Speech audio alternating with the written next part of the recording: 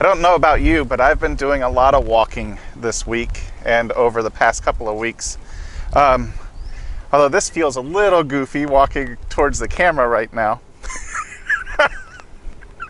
But anyhow, this week's gospel is the road to Emmaus, which is an amazing gospel. It tells the story of disciples walking from one town to another, and the walk probably was really gradual and really easy. The road to Emmaus was only about 7 miles long, and it was mostly downhill. And so for people who walked all the time, that kind of journey would have been really kind of simple. Kind of journey where you would leave in the afternoon and talk along the way. And we find the disciples deep in thought and deep in conversation with each other, and Jesus approaches them.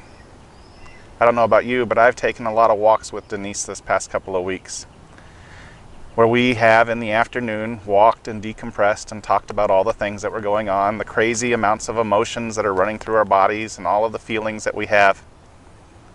And those conversations, sometimes we've been lost in them. I think that's how we find the disciples this week. But Jesus finds the disciples on their walk and lets them know that all will be well. He greets them with the words, "Peace be with you," and offers his love.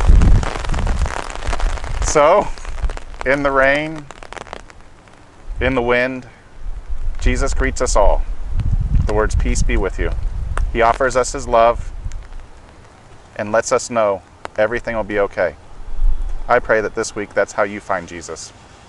Amen.